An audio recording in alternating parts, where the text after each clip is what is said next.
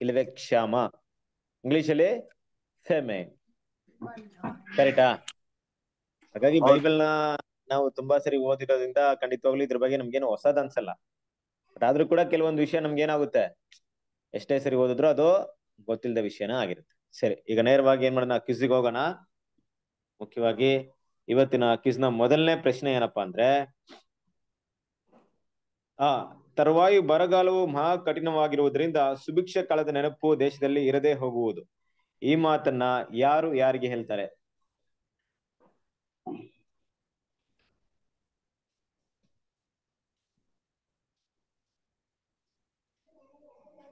ಈ ಮಾತನ್ನ ಯಾರು ಯಾರಿಗೆ ಹೇಳ್ತಾರೆ? ಯಾಕೋಬು ಅವ್ರ ಮಕ್ಕಳಿಗೆ ಹೇಳುವಂತದ್ದು. ಮಕ್ಕಳಿಗೆ ಹೇಳೋದು ಬ್ರದರ್. ಯಾಕೋಬನು ಅವರ ಮಕ್ಕಳಿಗೆ ಹೇಳ್ತಾರ? ಹೌದು ಅನ್ಸುತ್ತೆ. ಅಂದ್ರೆ ಮುಂಚಿತವಾಗಿ ಅಂದ್ರೆ ಇದು ಹೇಗಿದೆ ಅಂದ್ರೆ, ತರುವಾಯ ಬರಗಾಲವು ಮಹಾ ಕಠಿಣವಾಗಿರುವುದರಿಂದ ಯಾಕೋಬ ಹೇಳೋದು ಕಾಲದ ನೆನಪು ದೇಶದಲ್ಲಿ ಇರದೆ ಹೋಗುವುದು ಅಂದ್ರೆ ಮುಂದೆ ನಡೆಯುವಂತ ವಿಷಯನ ಹಿಂದೆನೆ ಹೇಳ್ತಾ ಇದಾರೆ. ಯಾರು ಹೇಳಿರ್ತಾರೆ? ಯಾಕೋಬ ಹೇಳೋದು. ಯೋಸೇಫು ಬಂದು ಯೋಸೇಫನು ಫರೋಹನಿಗೆ ಹೇಳಿದಂತ ಮಾತು. ಯೋಸೇಫನು ಫರೋಹನಿಗೆ ಹೇಳಿದೆ ಅಂತ ಹೇಳ್ತಿದ್ದೀರಾ, ಯಾಕೋಬನ ಹೇಳ್ತಿದ್ರ? ಯಾವ್ದು ಕರೆಕ್ಟ್ ಇರ್ಬೋದು ಎರಡರಲ್ಲಿ? ಡ್ರೀಮ್ ಹೇಳ್ತಾರಲ್ಲ ಬ್ರದರ್, ಅವಾಗ ಇವ್ರು ಎಕ್ಸ್ಪ್ಲೈನ್ ಮಾಡುವಾಗ ಈ ಮಾತು ಹೇಳ್ತಾರೆ. ಓಕೆ ಓಕೆ, ಸರಿ. ವಾಕ್ಯವನ್ನ ಓದನ. ಆದಿಕಾಂಡ 31ನೇ ಅಧ್ಯಾಯ 31ನೇ ವಚನ.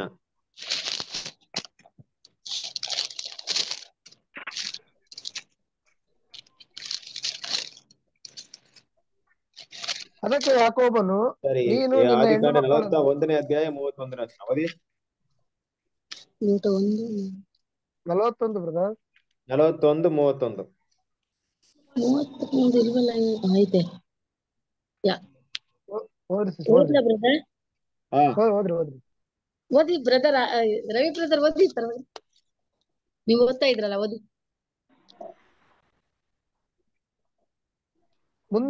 ಮುಂದೆ ಬರುವ ಕ್ಷಾಮವು ಅತ್ಯಂತ ಘೋರವಾಗಿರುವುದರಿಂದ ಮೊದಲಿದ್ದ ಸಮೃದ್ಧಿಯ ಗುರುತೇ ಕಾಣಿಸದೆ ಹೋಗುವುದು. ಫರೋಹನಿಗೆ ಕನಸು ಎರಡು ವಿಧವಾಗಿ ಬಿದ್ದುದರಿಂದ ದೇವರು ಈ ಕಾರ್ಯವನ್ನು ನಿಶ್ಚಯಿಸಿ ಇದನ್ನು ಬೇಗ ಮಾಡುವನೆಂಬುದಾಗಿ ತಿಳ್ಕೊಳ್ಳಬೇಕು. ಓಕೆ, ಯಾರು ಹೇಳಿದ್ದು?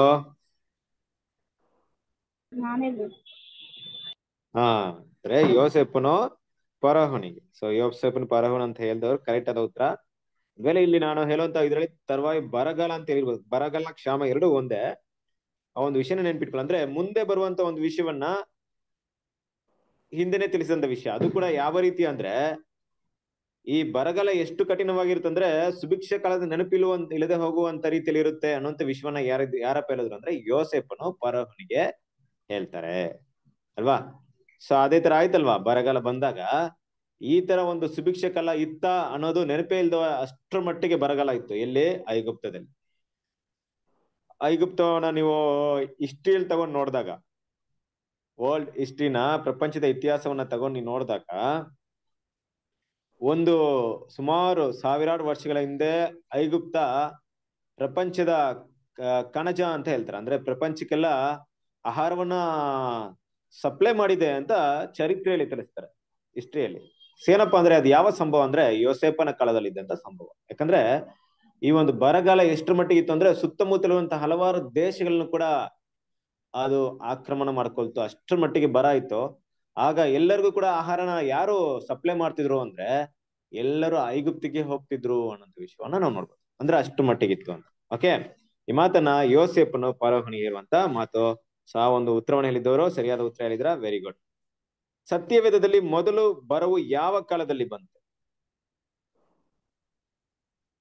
ಇದನ್ನ ಮೊದಲೇ ಹೇಳಿದೀನಿ. ಬರ ಅಂದ್ರೆ ಕ್ಷಾಮ, ಬರ ಎರಡು ಒಂದೇ ಅರ್ಥ ಬರುತ್ತೆ. ಮೇ ಬಿ ನಿಮ್ಮ BSc ಅಲ್ಲಿ ಬರ ಅಂತಿರ್ಬೋದು, ಕ್ಷಾಮ ಅಂತಿರ್ಬೋದು. ಬಟ್ ಆ ಒಂದು ಸಂಭವ ಅನ್ನೋದು ತುಂಬಾ ಇಂಪಾರ್ಟೆಂಟ್. ಅದು ನಿಮ್ಗೆ ಇಂಪಾರ್ಟೆಂಟ್. ಬ್ರದರ್ ನಿಮ್ಗೆ ಇಲ್ಲಿ ಬರ ಅಂತ ಬಂದಿತ್ತು, ನಾನು ಕ್ಷಾಮ ಅಂತ ಓದಿದೀನಿ ಅನ್ನೋದಲ್ಲ.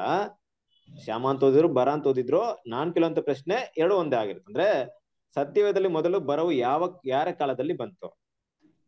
ಅಬ್ರಹಾಂ ಕಾಲದಲ್ಲಿ ಬಂದಿತ್ತು brother. ಅಬ್ರಾಮ ಅವರು ಅಬ್ರಾಹ್ಮಣ ಕಾಲದಲ್ಲಿ. ಹ್ಮ್ ದೇವ್ರು ನಿಮ್ಗ್ ಕಾನಾನ್ ದೇಶ ಕೊಡ್ತೀನಿ ನಿನ್ಗೆ ಅಂದಾಗ ಅವರು ಅಲ್ಲಿ ಬರಗಾಲ ಇದ್ದಾಗ ಐಗುಪ್ತಕ್ ಹೋಯ್ತಾರಲ್ಲ. ಹಾ ಹ್ಮ್ ಅಬ್ರಾಮ ಐಗುಪ್ತಕ್ ಹೋಯ್ತಾರೆ. ಓಕೆ ಕರೆಕ್ಟಾ? ಕರೆಕ್ಟ್ ಅನ್ಕೊಂಡಿದ್ದೀವಿ Correct brother. brother. Correct ಅನ್ಕೊಂಡಿದ್ದೀರಾ? ಅನ್ಕೊಂಬಾರ್ದು, correct ಆಗಿ ಹೇಳ್ಬೇಕು. Correct brother. ಬ್ರದರ್ ಅದು ಫಸ್ಟ್ ಕರೆಕ್ಟ್. ಬರಗಾಲ ಕಾನ್ಫಿಡೆನ್ಸ್. ಬ್ರದರ್. ಓಕೆ ಕಾನಾನ್ ಮೊದ್ಲು ಬರಗಾಲ ಬರುತ್ತೆ, ಅದು ಓಕೆ. ಅಬ್ರಾಹ್ಮನ್ ಕಾಲದಲ್ಲಿ ಬರುತ್ತೆ ಬ್ರದರ್. ಹಾ ಹಾ ಹಾ ಹಾ ಆದಿಕಾಂಡ ಓಕೆ 12ನೇ ಗುಡ್. ಅಧ್ಯಾಯದಲ್ಲಿ. ಪರವಾಗಿಲ್ಲಪ್ಪ, ಇಷ್ಟೊಂದು ನಾನು ನಿಮ್ಗೆ ಕ್ವಿಜ್ ವಿಷಯ ಗೊತ್ತಿಲ್ಲದೆ ಇದ್ರು ಕೂಡ ಸತ್ಯವೇದ ಓದಿನ ಕೂಡ ಇಷ್ಟೊಂದು ವಿಷಯ ನೆನ್ಪಿಟ್ಟಿದ್ರ ಅಂದ್ರೆ ರಿಯಲಿ ಗ್ರೇಟ್. ಸೊ ಅಪ್ರಿಶಿಯೇಟ್ ಮಾಡ್ಬೇಕು ನಿಮ್ಗೆ. ವಾಕ್ಯವನ್ನು ಓದನ. ಆದಿಕಾಂಡ 12ನೇ ಅಧ್ಯಾಯ 10ನೇ ವಾಕ್ಯ. ಆ ದೇಶದಲ್ಲಿ ಘೋರ ಕ್ಷಾಮ ಇದ್ದುದರಿಂದ ಅಲ್ಲಿರದೆ ಐಗುಪ್ತ ದೇಶದಲ್ಲಿದ್ದ ಕೆಲವು ಕಾಲ ಇರಬೇಕೆಂದು ಆ ಬೆಟ್ಟದ ಸೀಮೆಯಿಂದ ಇಳಿದು ಹೋದನು. ಹಾ ಕರೆಕ್ಟ್. ಯಾವ ಕಾಲದಲ್ಲಿ ಇದು? ಅಬ್ರಹಾಮ್ನ ಕಾಲದಲ್ಲಿ. ಅಬ್ರಾಹ್ಮನ ಸರಿಯಾದ ಉತ್ತರ ಏನಪ್ಪಾ ಅಂದ್ರೆ ಅಬ್ರಾಮ್ನ ಕಾಲ ಅನ್ನೋದು ಸರಿಯಾದ ಉತ್ತರ. ಕರೆಕ್ಟ್ ಅಲ್ವಾ? ಯಾರು ಹೇಳಿದ್ರು ಸರಿಯಾದ ಉತ್ತರ?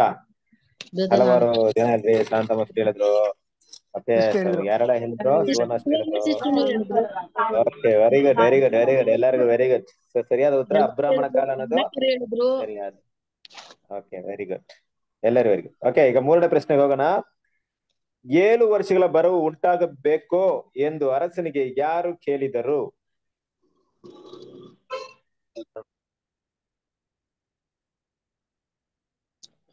ಏಳು ವರ್ಷಗಳ ಬರವು ಉಂಟಾಗಬೇಕು ಎಂದು ಅರಸನಿಗೆ ಯಾರು ಕೇಳಿದರು?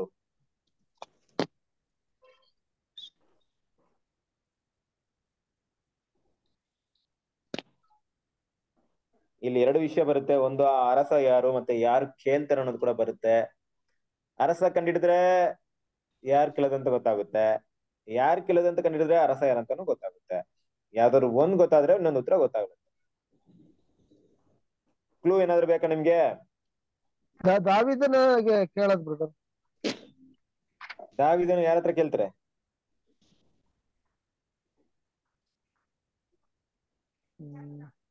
ದಾವಿದ್ ಕೇಳ್ತಾರ? ಅಲ್ಲ, ದಾವಿದ ಕೇಳಲ್ಲ, ದಾವಿದನಿಗೆ ಕೇಳೋದು ಅಂತ ಅದು ತಪ್ಪು ಮಾಡಿದಾಗ ಅಲ್ಲಿ ಬ್ರದರ್ ಇದು ದೇವರು ಹೇಳ್ತಾರೆ. ಇವ್ರು ಫರೋನೇ ಕೇಳೋದು ಅನ್ಸುತ್ತಲ್ಲ ಬ್ರದರ್. ಫರೋನ ಯೋಸೇಫ್ ಹತ್ರ. ಓಕೆ, ಉಂಟಾಗಬೇಕು ಅಂತಾರ? ಬೇಕಾ ನಿಮ್ಗೆ? 7 ವರ್ಷ ಸುಭಿಕ್ಷ, 7 ವರ್ಷ ಅವ್ರಿಗೆ ದುರ್ಭಿಕ್ಷ ಇದು ಬರುತ್ತಲ್ಲ. ಸರಿ, ಓಕೆ. ಬರಲ್ಲ, ಇನ್ನೊಂದು ಬರಗಾಲ. ನಿಮ್ಗೆ ಕನ್ಫ್ಯೂಷನ್ ಆಗಿದೆ, ಇನ್ನೊಂದು ಕ್ಲೂ ಕೊಡ್ತೀನಿ ಕೇಳಿ. ದಾವಿದನಿಗೆ ಗುಡ್, ಅಂದ್ರೆ ತುಂಬಾ ಹತ್ರ ಇದ್ರಾ. ಏನಪ್ಪಾ ಅಂದ್ರೆ ಇದೇ ಒಂದು ವಿಷಯವನ್ನ ಬೇರೆ ಬೇರೆ ಪುಸ್ತಕದಲ್ಲಿ 3 ವರ್ಷ ಬರಗಾಲ ಉಂಟಾಗಬೇಕು ಅಂತ ಇದೆ. ಹೌದು, ಅದು ದಾವೀದನಿಂದ. ದಾವೀದ ಸರ್, ಅದು ದಾವಿದನಿಂದ ಕೇಳೋದು. ಯಾರು ಕೇಳ್ತಾರೆ? ದಾವಿದನಿಗೆ ಯಾರು ಕೇಳ್ತಾರೆ? ದಾವೀದ್ ಹೇಳ್ತಾರೆ ದೇವ್ರ. ಯಾರ ಮೂಲಕ? brother ಅವಾಗ 3 ಶಿಕ್ಷೆ ಕೊಟ್ಟಿದ್ದಾರೆ. ಯಾರ ಮೂಲಕ? ಇವರು ಉರಿಯನ್ನ ಇದ್ ಮಾಡ್ತಾರಲ್ಲ ಬ್ರದರ್, ದಾವಿದು ಹಾ, ಉರಿಯನ್ನ ಅವಾಗ ಅದು ಹೇಳೋದು ಬ್ರದರ್. ಅವಾಗ ಇವ್ರ ಮೂಲಕ ನಾತನನ್ ಮೂಲಕ ಹೇಳಿಸಲ್ವಾ? ಹಾ ಹಾ ಹಾ ನಾತನ್ ಮೂಲಕ ಹೇಳ್ತಾರಾ? ಅವರು ಮತ್ತೆ ಗಾದು ಪ್ರವಾದಿನ ಅವರು ಇಬ್ರಲ್ಲಿ. Okay okay okay. ವಾಕ್ಯವನ್ನು ಓದಿ. 2 ಸಾಮುವೇಲ 24ನೇ ಅಧ್ಯಾಯ 13ನೇ ವಾಕ್ಯ. 2 ಸಾಮುವೇಲ 24ನೇ ಅಧ್ಯಾಯ 13ನೇ ವಾಕ್ಯ. 13ನೇ. ಆಗ ಗಾದನು ದಾವಿದನ ಬಳಿಗೆ ಹೋಗಿ, ನೀನು ನಿನ್ನ ದೇಶದಲ್ಲಿ 7 ವರ್ಷಗಳ ಬರವು ಉಂಟಾಗಬೇಕೋ, ಇಲ್ಲವೇ ನಿನ್ನ ಶತ್ರುಗಳು ನಿನ್ನನ್ನು ಸೋಲಿಸಿ 3 ತಿಂಗಳವರೆಗೆ ಓಡಿಸಿ ಬಿಡಬೇಕೋ, ಇಲ್ಲವೇ ನಿನ್ನ ದೇಶದಲ್ಲಿ 3 ದಿನಗಳವರೆಗೂ ಘೋರ ವ್ಯಾಧಿ ಬರಬೇಕೋ? ನನ್ನನ್ನು ಕಳಿಸಿದವನಿಗೆ ಯಾವ ಉತ್ತರವನ್ನು ತೆಗೆದುಕೊಂಡು ಹೋಗಬೇಕು? ಆಲೋಚಿಸಿ ಹೇಳು ಅಂದನು. ಅಲ್ವರಾ? ಇದು ಗಾದ್ ಪ್ರವಾದಿ ದಾವಿದನ ಕೇಳ್ತಾರೆ. ಬಟ್ ಕೆಲವೊಂದು ಅಂದ್ರೆ ಬೇರೆ ಒಂದು ಇದ್ರಲ್ಲಿ ಏನಾಯ್ತು ನೋಡ್ಬೇಕಾರೆ 3 ವರ್ಷ ಅಂತಿದೆ ಅಲ್ವಾ? ಸೊ ನಿಮ್ಗೆ ಇದ್ರಲ್ಲಿ ಓದ್ಬೇಕಾದ್ರೆ 2024-13 ಓದ್ಬೇಕಾದ್ರೆ ಅಲ್ಲೇನಂತಿದೆ 7 ವರ್ಷ ಅಂತಿದೆ, ಕರೆಕ್ಟ್ ಅಲ್ವಾ? ಅದೇ ಒಂದು ವಿಷಯವನ್ನ ನೀವೇನಾದ್ರೂ ಯಾವ ಪುಸ್ತಕ ಪೂರ್ವಕಾಲ ವೃತ್ತ ಅಂತ ಬರುತ್ತಲ್ವಾ, ಒಂದು ಪೂರ್ವಕಾಲ ವೃತ್ತ ಅಂತ 17ನೇ ಅಧ್ಯಾಯ 21 ಸಾರಿ ಒಂದು ಪೂರ್ವಕಾಲ ವೃತ್ತ ಅಂತ 21ನೇ ಅಧ್ಯಾಯ 12ನೇ ವಚನದಲ್ಲಿ ಓದಿ.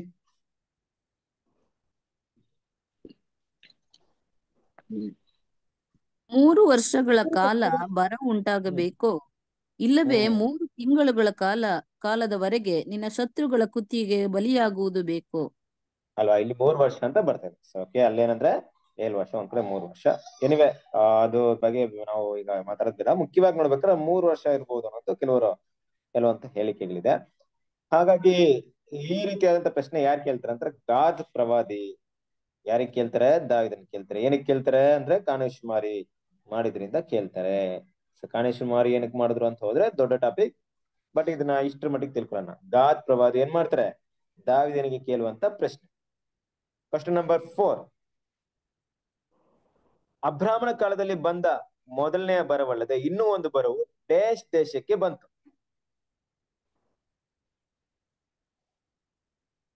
ಯಾವ ದೇಶ?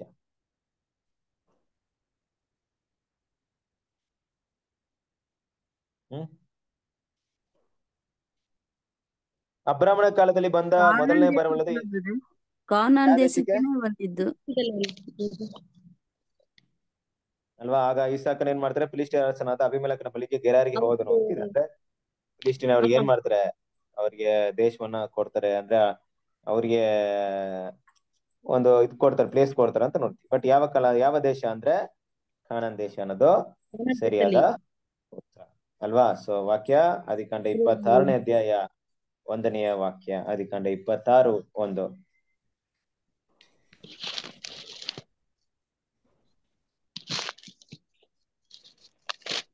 ಅಬ್ರಾಮನ ಕಾಲದಲ್ಲಿ ಬಂದ ಮೊದಲನೇ ಬರವಲ್ಲದೆ ಇನ್ನೂ ಒಂದು ಬರವು ಕಾನಾನ್ ದೇಶಕ್ಕೆ ಬಂತು. ಅಲ್ವಾ? ಏನಾಯ್ತು? 2ನೇ ಬರ ಯಾವ ಕಾಲದಲ್ಲಿ ಅಂದ್ರೆ ಇಸಾಕನ ಕಾಲದಲ್ಲಿ ಬಂತು. ಯಾವ ದೇಶಕ್ಕೆ ಅಂದ್ರೆ ಕಾನಾನ್ ದೇಶಕ್ಕೆ ಬಂತು. ಕ್ವಶನ್ ನಂಬರ್ 5, ಯೋಸೇಫನ ಕನಸಿನಲ್ಲಿ ಅಲ್ಲ, ಫರೋಹನ ಕನಸಿನಲ್ಲಿ ಬರವನ್ನು ಯಾವುದು ಸೂಚಿಸ್ತದೆ? ಅಂದ್ರೆ ಯಾವ ವಿಷಯ ಬರ ಅನ್ನುವಂಥದ್ದನ್ನ ಸೂಚಿಸ್ತಾ ಇತ್ತು? ಇಲ್ಲಿ ಯೋಸೇಫ ಅಂತಿದೆ, ಬಟ್ ಯೋಸೇಫನ ಕನಸಿನ ಅರ್ಥವನ್ನ ತಿಳಿಸ್ತಾರೆ. ಫರೋಹನ ಕನಸಿನಲ್ಲಿ ಬರವನ್ನು ಯಾವುದು ಸೂಚಿಸ್ತದೆ ಅಂದ್ರೆ ಯಾವ ವಿಷಯ ಬರ ಅನ್ನೋದನ್ನ ಸೂಚಿಸ್ತಾ ಇತ್ತು? ಫರೋಹನ ಕನಸು ಗೊತ್ತಿದೆಯಲ್ಲ, ಏನ್ ಕನಸು ಬಂತು ಯೋಸೇಫನ ಕಾಲದಲ್ಲಿ ಬಂದಂತ ಕನಸು?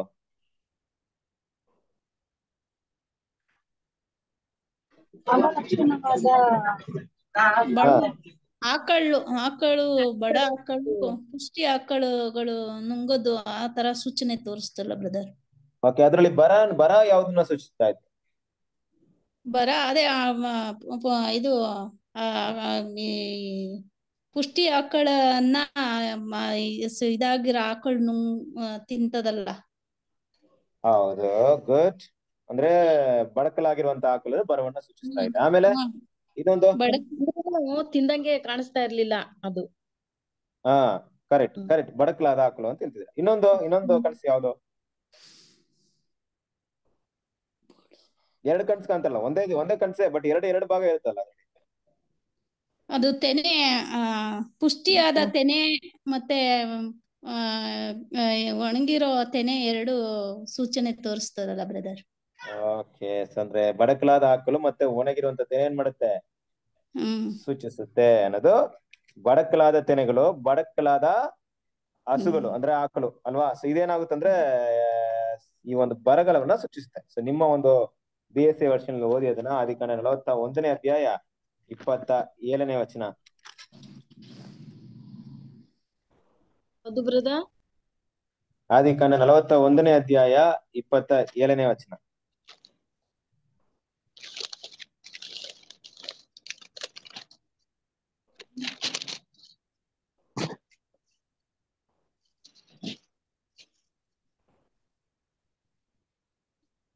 ಸರಿ, ಓದ್ಲಾ ಬ್ರದರ್? ಓದಿ. 7 ಒಳ್ಳೆಯ ಆಕಳುಗಳೇ 7 ವರ್ಷಗಳು, ಆ 7 ಒಳ್ಳೆಯ ತೆನೆಗಳು 7 ವರ್ಷಗಳು. 2 ಕನಸುಗಳ ಅರ್ಥ ಒಂದೇ. 7 ಒಳ್ಳೆಯ ಆಕಳು, 7 ಒಳ್ಳೆಯ ವರ್ಷಗಳು, ಮತ್ತೆ 7 ವರ್ಷಗಳು, 2 ಕನಸುಗಳ ಅರ್ಥ ಒಂದೇ. ಹಾ ಅಲ್ವಾ? ಮತ್ತೆ ಆ ಬಡಕಲಾದ ಆಕಳಿಗೆ ಏನಂತ ಹೇಳ್ತಿದ್ರ? ಆ ಒಳ್ಳೆ ಆಕಳುಗಳ ಹಿಂದೆ ಬಂದ ಅವಲಕ್ಷಣವಾದ ಆ ಬಡ ಆಕಳುಗಳು ಅವಲಕ್ಷಣವಾದ ಮೂಡಣ ಬಡ ಆಕಳು. ಗಾಳಿಯಿಂದ ಹಾ ಆಮೇಲೆ ಆ ಮೂಡಣ ಗಾಳಿಯಿಂದ ಕೆಟ್ಟು ಹೋಗಿದ್ದ ಆ 7 ಕಾಳಿಲ್ಲದ ತೆನೆಗಳು ಬರವುಂಟಾಗುವ 7 ವರ್ಷಗಳನ್ನು ಸೂಚಿಸುತ್ತದೆ. ಹೌದು ಅಲ್ವಾ? ಸೊ 7 ಆ ಒಂದು ಏನಾಗುತ್ತಂದ್ರೆ ಆ ಒಂದು ಆಕಳುಗಳಲ್ಲಿ ಪುಷ್ಟಿಯಾಗಿದ್ದು ಒಳ್ಳೆ ಕಾಲವನ್ನ, ಬಡಕಲಾಗಿದ್ದನ್ನ ಈ ಬರಗಾಲವನ್ನ ಸೂಚಿಸ್ತೇನೆ. ಅನ್ನೋದು ಸರಿಯಾದ ಉತ್ತರ. ಓಕೆ, ನಿಮ್ಗೆ ಗೊತ್ತಿರುತ್ತೆ ವರ್ಷನ್ಸ್ ಅಲ್ಲಿ ಬೇರೆ ಬೇರೆ ವರ್ಷನ್ ಬೇರೆ ವಿಷಯ ಇದೆ, ಬಟ್ ಅಲ್ಲಿರುವಂತ ಮಾಹಿತಿ ಒಂದೇ, ಅದನ್ನ ನಾವು ಮನಸ್ಸಲ್ಲಿ ಇಟ್ಕೊಬೇಕು. Question number 6. ಹೊಸ ಒಡಂಬಡಿಕೆಯಲ್ಲಿ ಬರದ ಕುರಿತು ಪ್ರವಾದಿಸಿದ ದೇವರ ಮನುಷ್ಯನ ಹೆಸರೇನು? ಹೊಸ ಒಡಂಬಡಿಕೆಯಲ್ಲಿ ಬರದ ಕುರಿತು ಅಂದ್ರೆ ಬರಗಾಲ ಬರುತ್ತೆ ಅಂತ ಪ್ರವಾದನೆ ಹೇಳಿದಂತ ಒಂದು ವ್ಯಕ್ತಿ ಇದ್ದಾರೆ. ಇನ್ನು ಸ್ಪಷ್ಟವಾಗಿ ಹೇಳ್ಬೇಕಾದ್ರೆ ಅಪೊಸ್ತಲ ಕಾಲದಲ್ಲಿ ಇರ್ತಾರೆ. ಆ ವ್ಯಕ್ತಿಯ ಹೆಸರೇನು?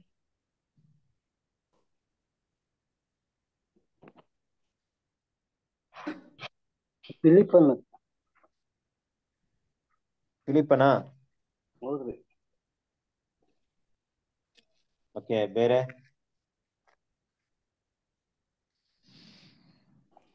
ಪವಿತ್ರಾತ್ಮ ಅಂತ. ಬೇರೆ ಯಾರಿರ್ತಾರೆ? ಯಾರಾದ್ರು?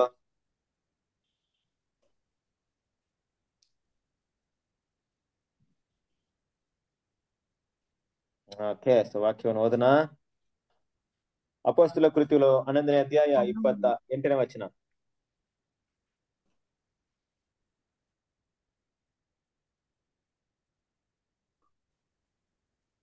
ಅಪೊಸ್ತಲ ಕೃತ್ಯಗಳು 11ನೇ ಅಧ್ಯಾಯ 28ನೇ ವಚನ.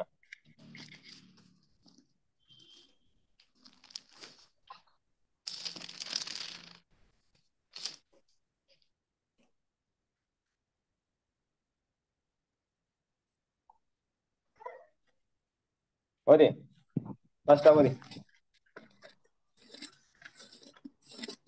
ಅವರಲ್ಲಿ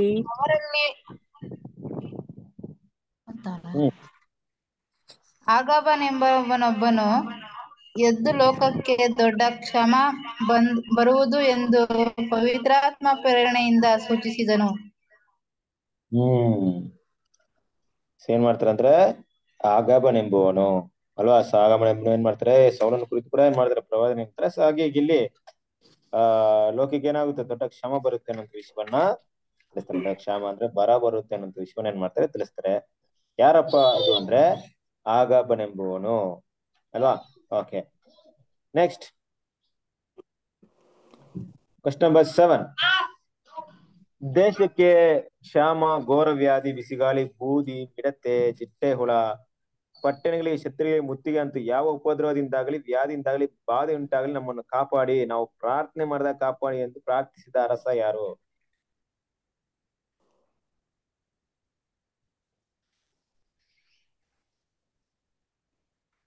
ಅಂದ್ರೆ ನಮ್ಮ ದೇಶದಲ್ಲಿ ಏನೇ ಬರ ಬಂದ್ರು, ಏನೇ ಆದ್ರೂ ನಾವು ನಿಮ್ಮನ್ನ ಪ್ರಾರ್ಥನೆ ಮಾಡಿದಾಗ, ಈ ಒಂದು ಸ್ಥಳದಿಂದ ನಿಮ್ಮನ್ನ ಪ್ರಾರ್ಥನೆ ಮಾಡಿದಾಗ ನೀವು ನಮ್ಗೆ ಉತ್ತರ ಕೊಡಿ ಅಂತ ಪ್ರಾರ್ಥನೆ ಮಾಡಿದಂತ ಅರಸ ಯಾರು?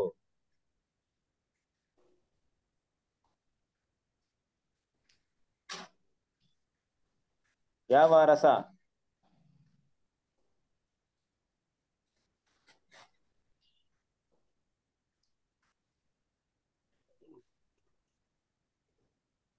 ಹೇಳಿ.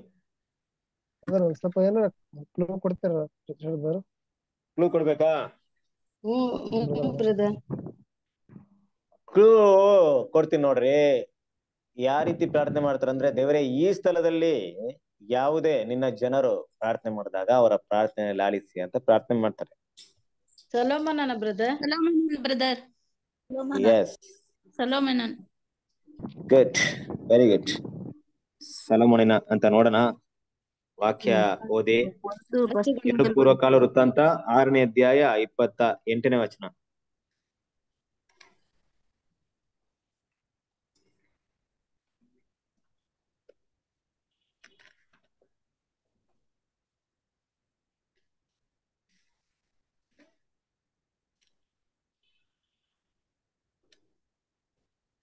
ಎರಡು ಪೂರ್ವಕಾಲ ವೃತ್ತಾಂತ 6ನೇ ಅಧ್ಯಾಯ 28ನೇ ವಚನ. ದೇಶಕ್ಕೆ ಕ್ಷಾಮ, ಘೋರವ್ಯಾಧಿ, ಬೆಳೆಗೆ ಬಿಸಿಗಾಳಿ, ಬೂದಿ, ಮಿಡತೆ, ಚಿಟ್ಟೆ ಹುಳ, ಪಟ್ಟಣಗಳಿಗೆ ಶತ್ರುಗಳ ಮುತ್ತಿಗೆ, ಅಂತೂ ಯಾವ ಉಪದ್ರವದಿಂದಾಗಲಿ ವ್ಯಾಧಿಯಿಂದಾಗಲಿ ಬಾಧೆಯುಂಟಾಗುವಲ್ಲಿ ಎಲ್ಲಾ ಇಸ್ರಾಯೇಲರಾಗಲಿ ಅವರಲ್ಲೊಬ್ಬನಾಗಲಿ ತಾವು ಅನುಭವಿಸುತ್ತಿರುವ ಉಪದ್ರವ ದುಃಖಗಳ ನಿಮಿತ್ತವಾಗಿ ಈ ಆಲಯದ ಕಡೆಗೆ ಕೈ ಎತ್ತಿ ನಿನಗೆ ಪ್ರಾರ್ಥನೆಯನ್ನು ವಿಜ್ಞಾಪನೆಯನ್ನು ಮಾಡುವುದಾದರೆ ಮನುಷ್ಯರ ಹೃದಯಗಳನ್ನು ಬಲ್ಲಂತ ನೀನು ನಿನ್ನ ನಿವಾಸವಾಗಿರುವ ಪರಲೋಕದಿಂದ ಲಾಲಿಸಿ ಅವರಿಗೆ ಪಾಪ ಪರಿಹಾರವನ್ನು ಅನುಗ್ರಹಿಸು. ಅಲ್ವಾ? ಏನಂತಾರೆ ಇಲ್ಲಿ? ದೇವಾಲಯದ ಪ್ರತಿಷ್ಠಾಪನೆ ಆಗುತ್ತೆ. ಪ್ರತಿಷ್ಠಾಪನೆ ಮಾಡ್ಬೇಕಾದ್ರೆ ಸಾಲಮೋನ ಒಂದು ಪ್ರಾರ್ಥನೆ ಮಾಡ್ತಾರೆ. ಈ ಒಂದು ಸ್ಥಳದಲ್ಲಿ ಪ್ರಾರ್ಥನೆ ಮಾಡಿದ್ರು, ಈ ಒಂದು ಸ್ಥಳದ ಕಡೆಗೆ ನೋಡಿ ಪ್ರಾರ್ಥನೆ ಮಾಡಿದ್ರು, ಉತ್ತರ ಕೊಡಿ. ಯಾವುದಪ್ಪ ಅಂದ್ರೆ ಯೆರೂಸಲೇಮ್ ಅಲ್ವಾ? ಸೊ ಕರ್ತನ ದೇವರ ಆಲಯ ಅಲ್ಲಿ ಪ್ರತಿಷ್ಠಾನೆ ಆಗ್ಬೇಕಾದ್ರೆ ಈ ಒಂದು ಮಾತನ್ನ ಹೇಳ್ತಾರೆ. ಸಾಲಮೋನ್ ಹೇಳುವಂತ ಮಾತು ಇದಾಗಿದೆ. Okay, question number 8. ಹೀಗೆ ಅವನು ಎಲ್ಲ ಹಾಳಿ ಮಾಡಿಕೊಂಡ ಮೇಲೆ ಆ ದೇಶದಲ್ಲೆಲ್ಲ ಘೋರವಾದ ಬರ ಬಂದು ಏನು ಗತಿ ಇಲ್ಲದವನಾದನು. ಈ ಮಾತನ್ನ ಯಾರ ಕುರಿತು ಹೇಳಲ್ಪಟ್ಟಿದೆ? ಅದೇ ಬ್ರದರ್, ಇಬ್ರು ಮಕ್ಕಳಲ್ಲಿ ಅವನ್ ಭಾಗ ತಗೊಂಡೋಗಿ ಎಲ್ಲಾ ಕಳ್ಕೊಂಡ್ ಬರ್ತಾನಲ್ಲ. ಹೌದಾ? ಸಾಮ್ಯನಾ? ನೀವ್ ಹೇಳ್ತಿರೋದು ಸಾಮ್ಯ. ನಾನ್ ಕೇಳ್ತಿರೋ ಪ್ರಶ್ನೆ ಅದು ಸಾಮ್ಯನ. Correct answer.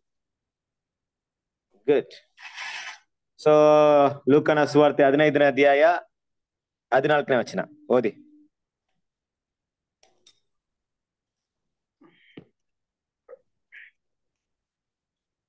Richard brother ಎದುರಿಸ್ಬಿಡ್ತಾರೆ. 15-14 ಹೌದು.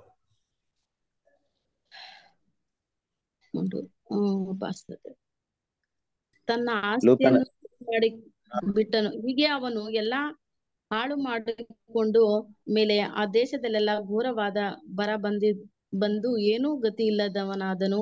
ಆಗ ಅವನು ಹೋಗಿ ದೇಶದ ನಿವಾಸಿಗಳೊಳಗೆ ಒಬ್ಬನಲ್ಲಿ ಸೇರಿಕೊಂಡನು. ಆ ಮನುಷ್ಯನು ಹಂದಿಗಳನ್ನು ಮೇಯಿಸುವುದಕ್ಕೂ ಅವನನ್ನು ತನ್ನ ಹೊಲಗಳಲ್ಲಿ ಕಳುಹಿಸಿದ್ದನು. ಹೀಗಿರಲಾಗಿ ಅವನು ಹಂದಿ ತಿನ್ನುತ್ತಿದ್ದ ಕಾಯಿಗಳನ್ನಾದರೂ ತಿಂದು ಸಾಕು ಅಲ್ವಾ? ಸೊ ಇದು ಯಾವ್ದ್ರ ಬಗ್ಗೆ ಹೇಳತ್ತಂದ್ರೆ, ಒಬ್ಬ ಮನುಷ್ಯನಿಗಿಂತ ಇಬ್ಬರ ಮಕ್ಕಳು, ಕಿರಿಯ ಮಗ ಇರ್ತಾನೆ. ಕಿರಿಯ ಮಗ ಏನ್ ಮಾಡ್ತಾನೆ? ತನ್ನ ಆಸ್ತಿಗಳನ್ನ ತಗೊಂಡು ಹೊರಟೋಗ್ತಾನೆ. ಅವನಿಗೆ ಉಂಟಾಗುವಂತ ಒಂದು ವಿಷಯವನ್ನ ಯೇಸು ಕ್ರಿಸ್ತನ ಹೇಳುವಂತ ಸಾಮ್ಯದಲ್ಲಿ ಇರುವಂತ ವಿಷಯ ಇದು. ಅವನ ಕುರಿತಾಗಿ ಈ ಮಾತು ಹೇಳಲ್ಪಟ್ಟಿದೆ ಅನ್ನೋದು ಸರಿಯಾದ ಉತ್ತರ. ಓಕೆ, ಏಲಿಯನ ಕಾಲದಲ್ಲಿ ಎಷ್ಟು ವರ್ಷ ಮಳೆ ಬಾರದೆ ದೇಶದಲ್ಲೆಲ್ಲ ದೊಡ್ಡ ಬರ ಉಂಟಾಯಿತು? 3 ವರ್ಷ 6 ತಿಂಗಳು ಬ್ರದರ್. 3 ವರ್ಷ 6 ತಿಂಗಳು. ಸರಿನಾ ಉತ್ತರ? ಕರೆಕ್ಟ್ ಇದೆಯಾ? ಓಕೆ. ಸೊ ಈ ಒಂದು ಮಾತನ್ನ ಹೊಸ ಒಡಂಬಡಿಕೆಯಲ್ಲಿ ಯಾರು ಹೇಳ್ತಾರ ಗೊತ್ತಾ?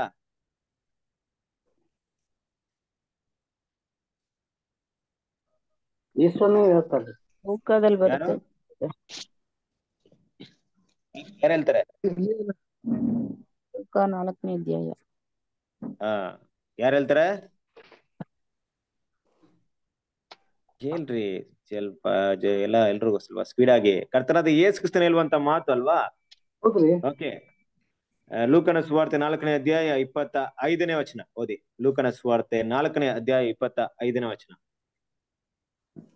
3 ವರ್ಷ 6 ತಿಂಗಳು ಮಳೆ ಬಾರದೆ ದೇಶದಲ್ಲೆಲ್ಲ ದೊಡ್ಡ ಬರ ಉಂಟಾದಾಗ ಇಸ್ರೇಲ್ ಜನರಲ್ಲಿ ಎಷ್ಟೋ ಮಂದಿ ವಿಧವೆಯರು ಇದ್ದದ್ದು ನಿಜ. ಓಕೆ, ಸಾಕು ಅಲ್ವಾ? ಸೊ ಈ ಮಾತನ್ನ ಹೇಳೋದು ನಮ್ಮ ಕರ್ತನಾದ ಯೇಸು ಕ್ರಿಸ್ತನ. ಅಂದ್ರೆ 3 ವರ್ಷ ಇಲ್ಲಿ ಮೈನ್ ಬೇಕಾಗಿರೋದು. ಏಲಿನ ಕಾಲದಲ್ಲಿ 3 ವರ್ಷ 6 ತಿಂಗಳು ಏನಾಗ್ಲಿಲ್ಲ, ಮಳೆ ಬಾರದು. ದೇಶದಲ್ಲೆಲ್ಲ ದೊಡ್ಡ ಬರ ಉಂಟಾಯಿತು ಅನ್ನೋ ವಿಷಯವನ್ನ ನಾವು ನೋಡ್ತೀವಿ. ಓಕೆ, ಸರಿ. Question number 10. ಕರ್ತನಾದ ಯೆಹೋವನು ಇಂತೆನ್ನುತ್ತಾನೆ, ನಾನು ದೇಶಕ್ಕೆ ಕ್ಷಾಮವನ್ನು ಉಂಟು ಮಾಡುವ ದಿನಗಳು ಬರುತ್ತಿವೆ. ಅದು ಅನ್ನದ ಕ್ಷಾಮವಲ್ಲ, ನೀರಿನ ಕ್ಷಾಮವಲ್ಲ, ಯೆಹೋವನ ವಾಕ್ಯಗಳ ಕ್ಷಾಮವೆಂದು ಪ್ರವಾದಿಸಿದ ಪ್ರವಾದಿ ಯಾರೋ? ಆಮೋಸ್ ಅಲ್ಲಿ ಹೇಳಿರೋದು brother. ಏನ್ ಇಷ್ಟು ಬೇಗ ಇಷ್ಟು ಕರೆಕ್ಟ್ ಆಗಿ ಹೇಳ್ಬಿಟ್ಟು ನಾನು ಓದ್ಕೊಂಡಿದ್ದೆ ಅದು ಬ್ರದರ್, ಅದಕ್ಕೆ ಓದ್ಕೊಂಡಿದ್ರಾ? ಓಕೆ, ಸೊ ಯಾರು ಹೇಳ್ತಾರೆ? ಪ್ರವಾದಿಯಾದಂತ ಆಮೋಸ್ ಹೇಳುವಂತ ಒಂದು ವಿಷಯ. ವಾಕ್ಯವನ್ನು ಓದ್ಬಿಡೋಣ. ಆಮೋಸ್ 8ನೇ ಅಧ್ಯಾಯ 11ನೆಯ ವಾಕ್ಯ. 8:11. ಕರ್ತನಾದ ಯೆಹೋವನು ಇಂತೆನ್ನುತ್ತಾನೆ, ಆಹಾ, ನಾನು ದೇಶಕ್ಕೆಲ್ಲ ಕ್ಷಾಮವನ್ನು ಉಂಟು ಮಾಡುವ ದಿನಗಳು ಬರುತ್ತವೆ. ಅದು ಅನ್ನದ ಕ್ಷಾಮವಲ್ಲ, ನೀರಿನ ಕ್ಷಾಮವಲ್ಲ, ಯೆಹೋವನ ವಾಕ್ಯಗಳೇ ಕ್ಷಾಮವು. ಕರೆಕ್ಟ್. ಸೊ ಆಮೋಸ್ ಹೇಳುವಂತ ಒಂದು ವಿಷಯ. ಆದ್ರಿಂದ ಇವತ್ತು ಕ್ಷಾಮದ ಕುರಿತು ಅಂದ್ರೆ ಬರದ ಕುರಿತು ನಿಮ್ಗೆ ಸ್ವಲ್ಪ ಪ್ರಮಾಣವಾಗಿ ವಿಷಯಗಳು ತಿಳ್ಕೊಳ್ಳಕ್ಕೆ ಅವಕಾಶ ಸಿಕ್ತು ಅಲ್ವಾ? ಈಗ ನಮ್ಮ ಪ್ರಶ್ನೆ ಕ್ವಿಜ್ ಇಲ್ಲಿಗೆ ಮುಗೀತು. ಬೇರೆ ಕೆಲವೊಂದು ಓಪನ್ ಪ್ರಶ್ನೆ ಇರುತ್ತೆ. ಸೊ ಎಲ್ರು ಮಾತಾಡ್ಬೇಕಾಗುತ್ತೆ. ದಯವಿಟ್ಟು ಎಲ್ರು ಮಾತಾಡಿ, ಎಲ್ರು ಕಾನ್ವರ್ಸೇಷನ್ ಮಾಡಿ, ನಿಮ್ಗೆ ತಿಳಿದಿರುವಂತ ಮಾಹಿತಿನ ದಯವಿಟ್ಟು ತಿಳಿಸಿ.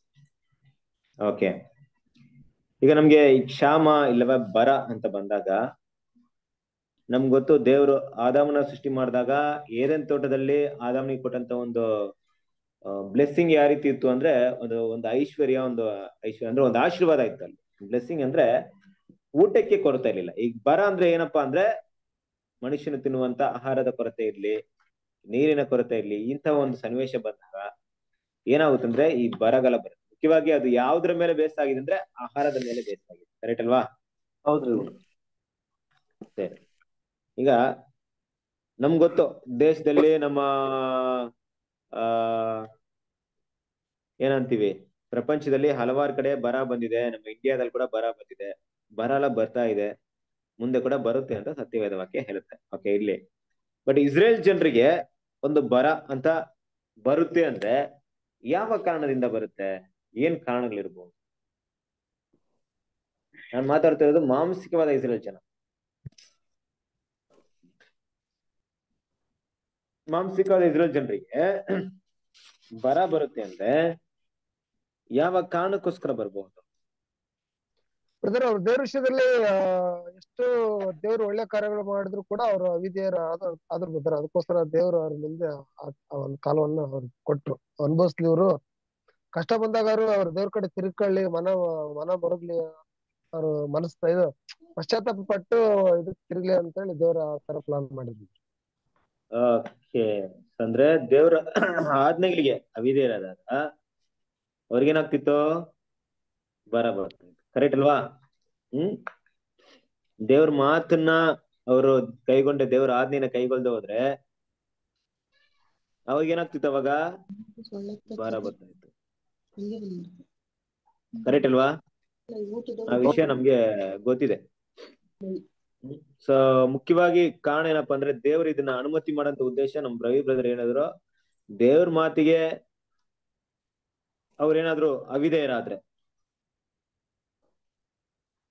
ಅವಾಗ ಏನ್ ಮಾಡ್ತಾರೆ? ದೇವ್ರು ಹಲವಾರು ವಿಷಯಗಳನ್ನ ಅವ್ರಿಗೆ ಕಳಿಸ್ತಾ ಇದ್ರು. ಒಂದು ಯುದ್ಧ ಇರ್ಬೋದು, ಇಲ್ಲವೇ ಭಯಂಕರವಾದ ರೋಗಗಳಿರ್ಬೋದು, ಇಲ್ಲವೇ ಬರನ ಕಳಿಸ್ತಾ ಇದ್ರು. ಕಾರಣ ಏನಪ್ಪಾ ಅಂದ್ರೆ ಯಾವಾಗ ದೇವರ ಆಜ್ಞೆಗಳಿಗೆ ಅವ್ರು ಏನ್ ಮಾಡ್ತಾರೆ? ಅವಿಧೇಯರಾಗ್ತಾರೆ. ಅದ್ರಿಂದ ಅಲ್ವಾ? ಸೊ ಬರ ಅಂತ ತಗೊಂಡಾಗ ನೀವು ಸತ್ಯವೇದದಲ್ಲಿ ಹಲವಾರು ಕಡೆ ಬರ ಅನ್ನೋ ವಿಷಯ ಬಂದಿದೆ. ಇಸ್ರೇಲ್ ಜನರಲ್ಲಿ ಒಂದು ಕಾಲದಲ್ಲಿ ಒಂದು ಬರ ಬರುತ್ತೆ. ಎಷ್ಟು ಇದಾಗಿರುತ್ತೆ ಅಂದ್ರೆ ಅಲ್ಲಿ ಒಂದು ಮಿಸ್ಟೇಕ್ ನಡೆದಿರುತ್ತೆ. ಯಾರ ಕಾಲದಲ್ಲಿ ಗೊತ್ತಾ? ದಾವಿದನ ಕಾಲದಲ್ಲಿ ಬರುತ್ತೆ. ಯಾವಾಗ ಅಂದ್ರೆ 2 ಸಾಮುವೇಲ 21ನೇ ಅಧ್ಯಾಯ 1ನೇ ವಚನ. 2 ಸಾಮುವೇಲ 21ನೇ ಅಧ್ಯಾಯ 1ನೇ ವಚನ.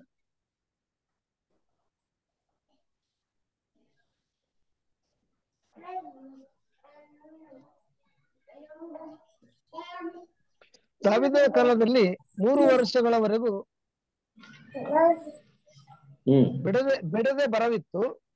ದಾವೀದನು ಯೆಹೋವನನ್ನು ವಿಚಾರಿಸಲು ಆತನು ಸೌಲನು ಗಿದ್ಯೋನರನ್ನು ಕೊಲ್ಲಿಸಿದ್ದರಿಂದ ಅವನ ಮೇಲೆಯೂ ಅವನ ಮನೆಯವರ ಮೇಲೆಯೂ ರಕ್ತಾಪರಾಧವಿರುತ್ತದೆ ಎಂದು ಉತ್ತರ ಕೊಟ್ಟನು. ಆ ಏನಪ್ಪ ನೋಡ್ತೀವಿ ಅಂದ್ರೆ ದಾವಿದನ ಕಾಲದಲ್ಲಿ ಇದು ಯಾವ ಬರ ಅಂದ್ರೆ ಈ ಗಣೇಶ ಮರಿ ಮಾಡ್ತಾರಲ್ಲ ಆ ಬರದ ಬಗ್ಗೆ ಮಾತಾಡ್ತಾರಲ್ಲ, ಅಲ್ಲಿ ಬರ ಬಡ್ಡಿಲ್ಲ ಬಿಡ್ರಿ. ದಾವಿದನ್ ಏನ್ ಮಾಡ್ತಾರೆ, ದೇವರ ಮುಂದೆ ತೆಗೆಸ್ಕೊಂಡಾಗ ಆ ಒಂದು ಘೋರ ವ್ಯಾಧಿ ಮಾತ್ರ ಬರುತ್ತೆ, ಅದನ್ನ ನಮ್ಗೆ ಗೊತ್ತಿದೆ. ಬಟ್ ಬರ ಬಂತು. ಆ ಬರ ಏನಕ್ಕೆ ಇಷ್ಟು ಕ್ರೂರವಾಗಿದೆ, ಇಷ್ಟು ಭಯಂಕರವಾಗಿದೆ, ಇಷ್ಟು ಇದು ಇದೆ ದಾವಿದನ ಕಾಲದಲ್ಲಿ ಅಂತ ದೇವರ ವಿಚಾರಿಸ್ಬೇಕಂದ್ರೆ ದೇವ್ರ ಏನಂತ ಉತ್ತರ ಕೊಡ್ತಾರೆ? ಸೌಲನ್ ಏನ್ ಮಾಡಿದ್ದಾನೆ, ಗಿಬಿಯೋನಿರನ್ನ ಸಾಯಿಸಿದ್ದಾರೆ. ಸಾಯಿಸಿದ್ದರಿಂದ ಹೌದು, ಗಿಬಿಯೋನನ್ನ ಸಾಯಿಸಿದ್ರಿಂದ ಈ ಬರ ಬಂದಿದೆ ಅಂತ ಹೇಳ್ತಾರೆ. ಸರ್, ಗಿಬಿಯೋನ ಸಾಯಿಸಿದ ಬರ ಯಾಕೆ ಬರ್ಬೇಕಾಯ್ತು?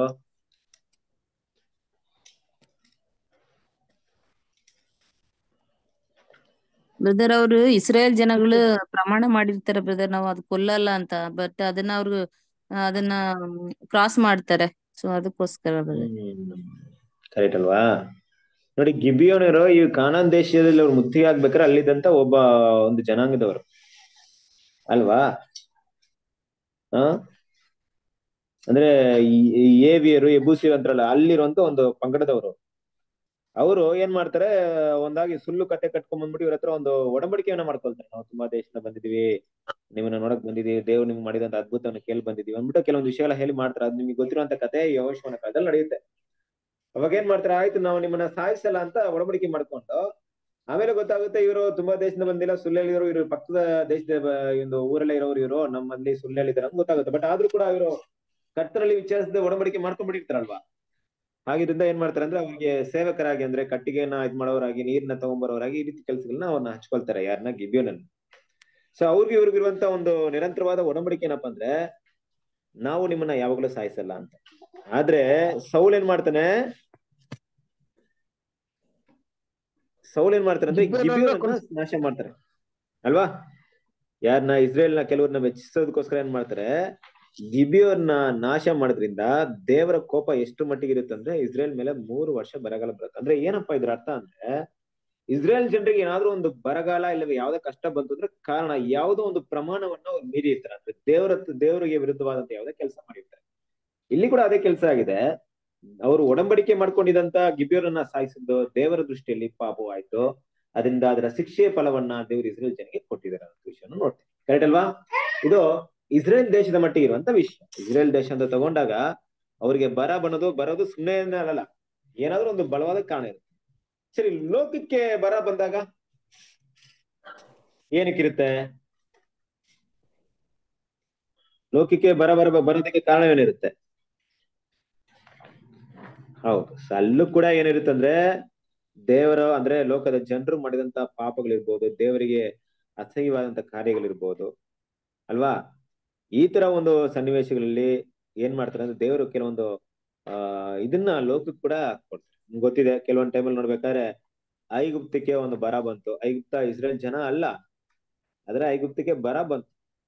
ಸೊ ಆ ಬರ ಬಂದ್ಮೇಲೆ ದೇವ್ರ ಏನ್ ಮಾಡ್ತಾರೆ, ಅಲ್ಲಿ ಅವ್ರನ್ನ ಕಾಪಾಡಕ್ಕೆ ಒಬ್ಬರನ್ನ ದೇವ್ರ ಮಗನ ಅಲ್ಲಿ ಕಳ್ಸಿದ್ರು ಅಲ್ವಾ? ಸೊ ಈ ರೀತಿಯಾಗಿ ಲೋಕದಲ್ಲಿ ಕೂಡ ಏನಾಗುತ್ತೆ ಅಂದ್ರೆ, ಯಾವ್ದೋ ಒಂದು ವಿಷಯ ಬರ್ಬೇಕಾದ್ರೆ ಖಂಡಿತವಾಗ್ಲೂ ಏನೋ ಒಂದು ಕಾರಣವಿರುತ್ತೆ. ಬಟ್ ಲೋಕದ ವಿಷಯವಾಗಿ ನಾವು ಅಷ್ಟಾಗಿ ಸ್ಟಡಿ ಮಾಡಕ್ ಹೋಗಲ್ಲ ಇಲ್ಲಿ. ಯಾಕಂದ್ರೆ ಲೋಕದಲ್ಲಿ ಬರುವಂತ ವಿಷಯ ಎಲ್ಲಿ ಅಪ್ಲೈ ಆಗುತ್ತೆ ಅಂದ್ರೆ, ಆದಾಮನ ಒಂದು ದಂಡನೆ, ಆದಾಮನ ಒಂದು ಮರಣದೊಳಗೆ ಎಲ್ಲಾರು ಇರೋದ್ರಿಂದ ಅವ್ರಿಗೆ ಯುದ್ಧ ನಡೆದ್ರು ಓಕೆ, ಬರದಿಂದ ಸತ್ರು, ಯುದ್ಧದಿಂದ ಸತ್ರು, ರೋಗದ ಸತ್ರು, ಏನು ಲೆಕ್ಕಕ್ಕೆ ಬರಲ್ಲ. ಯಾಕಂದ್ರೆ ಆದಾಮನ ಒಂದು ಮರಣ ಎಲ್ರ ಮೇಲಿದೆ, ಯಾವಾಗ ಬೇಕಾದ್ರೆ ಸಾಯ್ತಾರೆ ಅಂತ. ಆದ್ರೆ ಇಲ್ಲಿ ಒಬ್ಬ ಪ್ರವಾದಿ ಏನ್ ಮಾಡ್ತಾರೆ ಅಂದ್ರೆ, ಒಂದು ಪ್ರವಾದಿನ ಹೇಳ್ತಾರೆ. ಯಾವ ಪ್ರವಾದಿ? ನಾವು ಆಗ್ಲೇ ಓದಿದ್ವಲ್ಲ,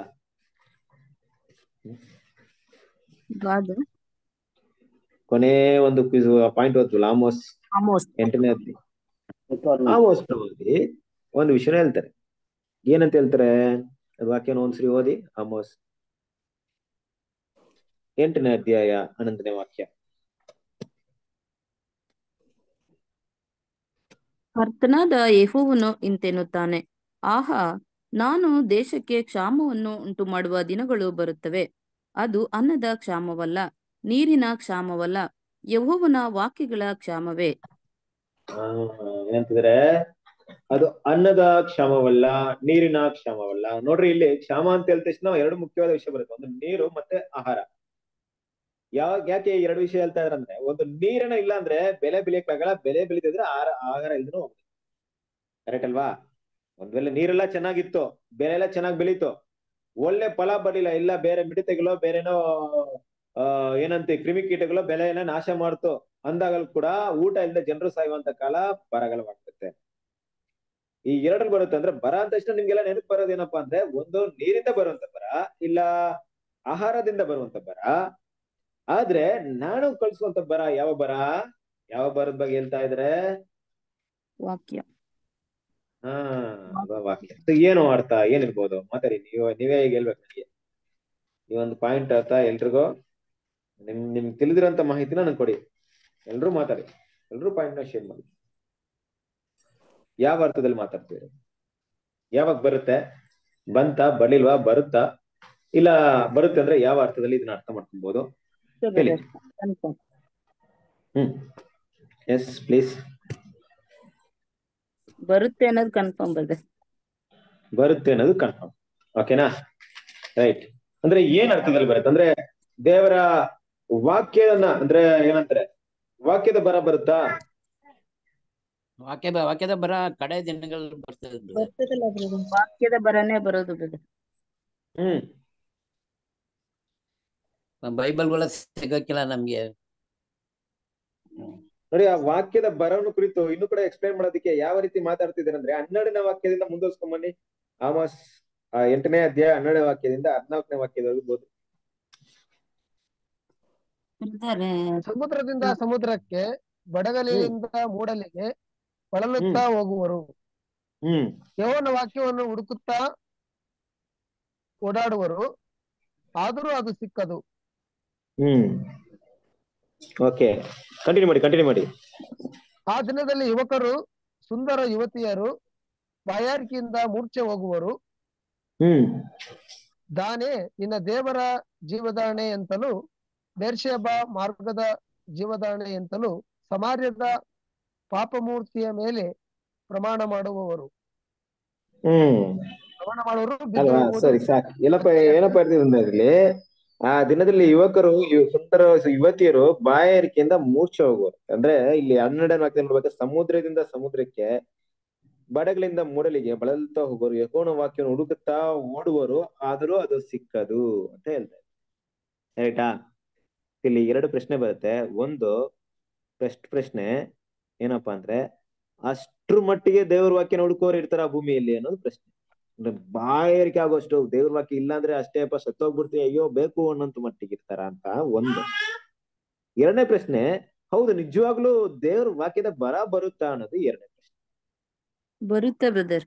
ಅದು ಒಂದು ಆಧಾರವಾಗಿ ಅವರು ಕೀರ್ತನಲ್ಲಿ ಒಂದು 74ನೇ ಅಧ್ಯಾಯದಲ್ಲಿ ಹೇಳ್ತಾರಲ್ಲ ಬ್ರದರ್, ಇದು ಎಷ್ಟು ಬರುತ್ತೆ, ಅಲ್ಲಿ ಪ್ರವಾದಿಗಳು ಇರಲ್ಲ, ಮುಂಚೆ ಇದ್ದದ್ ಯಾವ್ದೂ ಇರಲ್ಲ, ಅವಾಗ ಇರಲ್ಲ ಅಂತ ಒಂದ್ ಕಡೆ ಅವರು ಕೀರ್ತನಲ್ಲಿ ಹೇಳ್ತಾರೆ. ಆದ್ರೆ ಸಾಮುವೇಲ್ ಬಂದು ಅವರು ಚಿಕ್ಕ ವಯಸ್ಸಲ್ಲಿ ಏಲಿನ್ ಕೆಳಗಡೆ ಅವರು ಇದ್ದಾಗ ಅಲ್ಲಿ ಕೂಡ ವಾಕ್ಯಗಳು ತುಂಬಾ ವಿರಳವಾಗಿತ್ತು ಅವ್ರಿಗೆ ಅಂತ ಕೂಡ ಬರೆಯಲ್ಪಟ್ಟಿದೆ. ಅದನ್ನ ನಾವು ಕಂಪೇರ್ ಮಾಡಿ ನೋಡುವಾಗ ಖಂಡಿತವಾಗ್ಲೂ ವಾಕ್ಯದ ಬರ ಖಂಡಿತ ಬರುತ್ತೆ ಅನ್ನೋದು ಕನ್ಫರ್ಮ್ ಬ್ರದರ್.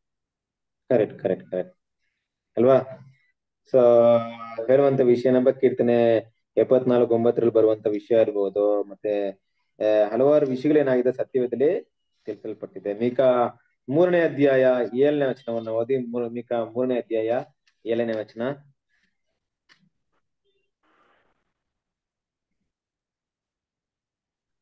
ದಿವ್ಯದರ್ಶಿಗಳು ಆಶಾಭಂಗ ಪಡುವರು, ಕಣಿಯುವರು ನಾಚಿಕೆಗೊಳ್ಳುವರು, ಎಲ್ಲರೂ ಬಟ್ಟೆಯಿಂದ ಬಾಯಿ ಮುಚ್ಚಿಕೊಳ್ಳುವರು, ಅವರಿಗೆ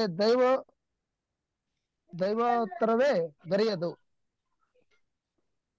ಓಕೆ, ಅಂದ್ರೆ ದೈವೋತ್ತರ ಅಂದ್ರೆ ದೇವರಿಂದ ಯಾವುದೇ ಒಂದು ಏನಾಗಲ್ಲ, ದೇವರ ಯೋಜನೆಗಳು ಅವ್ರಿಗೆ ಗೊತ್ತಾಗಲ್ಲ ಅಂತ ಒಂದು ವಿಷಯನ ಹೇಳ್ತಾರೆ. ಸೊ ಹಾಗಾಗಿ ಈ ಒಂದು ಪಾಯಿಂಟ್ ಮಾತ್ರ ನಾವು ಕೆಲವೊಂದು ಪಾಯಿಂಟ್ ನ ಸ್ಟಡಿ ಮಾಡೋಣ. ಯಾಕಂದ್ರೆ ನಿಮ್ಗೆ ಟೈಮ್ ಈಗ ಬರೀ ಒಂದು 6-7 ನಿಮಿಷ ಇದೆ. ಅದರಲ್ಲಿ ಕೆಲವೊಂದು ಪಾಯಿಂಟ್ ನಾವು ತುಂಬಾ, ಯಾಕಂದ್ರೆ ಅರ್ಧಂಬರ್ಧ ಬಿಟ್ಟು ಹೋದ್ರೆ ನಿಮ್ಗೆ ಕಷ್ಟವಾಗ್ಬೋದು. ಮುಖ್ಯವಾದ ಪಾಯಿಂಟ್ ಮಾತ್ರ ಸ್ಟಡಿ ಮಾಡೋಣ. ಆ ರೀತಿ ನೋಡ್ಬೇಕಾದ್ರೆ ಈ ಒಂದು ಬರ ಮುಂದೆ ಬರುತ್ತಾ ಅಂತ ಪ್ರಶ್ನೆ ಮಾಡಿದಾಗ, ಆ ಬರ ಅಂತ ಹೇಳಿದಾಗ ನಮ್ಮೆಲ್ರಿಗೂ ಓಪನ್ ಟಾಕ್ ಅಲ್ಲಿ ಏನ್ ಬರುತ್ತೆ ಅಂದ್ರೆ, ಒಂದ್ ಮೈಂಡ್ ಅಲ್ಲಿ ಓಕೆ ಬೈಬಲ್ ಇಲ್ದೆ ಹೋಗ್ಬಿಡುತ್ತೆ. ಸೊ ಬೈಬಲ್ ಇಲ್ದೆ ಹೋಗ್ಬಿಡುತ್ತೆ, ಬೈಬಲ್ ನಮ್ ಕಡೆಯಿಂದ ಕಿತ್ಕೊಂಡ್ಬಿಡ್ತಾರ. ಒಂದ್ ವೇಳೆ ನಾವು ಇರಲ್ಲ ಅಂತ ಇಟ್ಕೊಳ್ಳಿ, ಮುಂದೆ ಬರೋಂತ ಜನರೇಷನ್ಗೆ ಬೈಬಲೇ ಸರ್ವನಾಶ ಮಾಡೋಕ್ಕಾಗುತ್ತಾ? ಇಲ್ಲ ಬ್ರದರ್, ಆ ಮಾಡಕ್ ರೀತಿ ಆಗಲ್ಲ. ಇರಲ್ಲ ಅನ್ಸುತ್ತೆ ಬ್ರದರ್. ಏನಂದ್ರೆ ಸಬ್ಜೆಕ್ಟ್ ನ ಸರಿಯಾಗಿ ನಮ್ಗೆ ಅರ್ಥ ಆಗೋ ತರ ಉಪದೇಶ ಮಾಡುವಂತ ಉಪದೇಶಕರು ಕಮ್ಮಿ ಆಗ್ಬೋದು. ಅದು ನಮ್ಗೆ ಅದ್ ಬೇರೆ ರೀತಿನೇ ಉಪದೇಶಗಳು ತಲೆಗೆ ಹೋಗ್ತಾ ಇದ್ರೆ ಅದು ಖಂಡಿತವಾಗ್ಲೂ ನಿಜವಾದ ಸತ್ಯನ ನಾವು ಕಳ್ಕೊಂತೀವಿ, ನಿಜವಾದ ವಾಕ್ಯನ ಕಳ್ಕೊಂತೀವಿ. ಹಾಗಾಗಿ ಅದರಿಂದ ವಾಕ್ಯಗಳ ಬರ ಬರ್ಬೋದು ಬ್ರದರ್. ಓಕೆ ಓಕೆ ಓಕೆ ಅಲ್ವಾ? ಸೊ ಒಂದು ಪಾಯಿಂಟ್ ತುಂಬಾ ಕರೆಕ್ಟ್ ಆದಂತ ಒಂದು ಪಾಯಿಂಟ್ ಅಲ್ವಾ? ಏನಪ್ಪಾ ಇಲ್ಲಿ ಅಂದ್ರೆ ಬೈಬಲ್ ನ ತೆಗ್ದಾಕ್ಬೇಕು ನೋಡಿ. ಎಷ್ಟೋ ಜನ, ನೀವು ಎಷ್ಟೋ ಜನ ಇದ್ರೆ ಬೈಬಲ್ ಇಲ್ದೇನೆ ಕೆಲವೊಂದು ವಿಷಯ ಮಾತಾಡಿ ಅಂದ್ರೆ ಕೆಲವೊಂದು ಪಾಯಿಂಟ್ ನ ಮೈಂಡ್ ಇಟ್ಟಿರ್ತೀರಲ್ವಾ? ಕೆಲವ್ರಂತೂ ಇದಾರೆ ಬೈಬಲ್ ಅಲ್ಲಿ ಹಲವಾರು ವಾಕ್ಯಗಳನ್ನ ಮೆಮೊರಿ ಮಾಡ್ಕೊಂಡು ಇರ್ತಾರೆ, ಬೈಬಲ್ ಇಲ್ದೇನೆ ಹಲವಾರು ಪಾಯಿಂಟ್ ನ ಮಾತಾಡ್ಬಿಡ್ತಾರೆ ಅವರು. ಹಾಗಾಗಿ ಒಂದು ಕಾಲವಿತ್ತು ಬೈಬಲ್ ಅಂದಾಗ ಸುರುಳಿ ರೂಪದಲ್ಲಿ ಇತ್ತು, ಒಂದೊಂದ್ ಕಾಲದಲ್ಲಿ ಬೈಬಲ್ ಕಾಗದ ರೂಪದಲ್ಲಿ ಬಂತು, ಈಗ ಡಿಜಿಟಲ್ ಆಗಿ ಬಂದಿದೆ, ಮೊಬೈಲ್ ಅಲ್ಲಿ ಇದೆ, ವೆಬ್ಸೈಟ್ ಅಲ್ಲಿ ಇದೆ, ಎಲ್ ಬೇಕಾದ್ರೂ ಬೈಬಲ್ ಸಿಗುತ್ತೆ, ಆಡಿಯೋ ಇದೆ ಅಲ್ವಾ? ಎಲ್ಲಾ ರೀತಿಯಲ್ಲಿ ಬೈಬಲ್ ಇರ್ಬೇಕಾದ್ರೆ ಈ ಬೈಬಲ್ ಸತ್ಯವೇದ ಇಲ್ದಿರಂತ ಬರುತ್ತಂದ್ರೆ 100% ಅದಕ್ಕೆ ಚಾನ್ಸಸ್ ಇಲ್ಲ. ಓಕೆ, ಯಾಕಂದ್ರೆ ಬೈಬಲ್ ಇರುತ್ತೆ. ಆದ್ರೆ ಈಗ ಸಿಸ್ಟರ್ ಹೇಳಿದಂತ ಒಂದು ಮಾತು, ಸುವರ್ಣ ಸಿಸ್ಟರ್ ಒಂದು ಪಾಯಿಂಟ್ ಹೇಳಿದ್ರು ಅಲ್ವಾ? ಆ ಪಾಯಿಂಟ್ ನ ನಾವು ಅರ್ಥ ಮಾಡ್ಕೊಳ್ಳಕ್ಕೆ ಒಂದು ವಾಕ್ಯವನ್ನು ಓದೋಣ. ಯೆಶಾಯ 34ನೇ ಅಧ್ಯಾಯ 16ನೇ ವಾಕ್ಯ.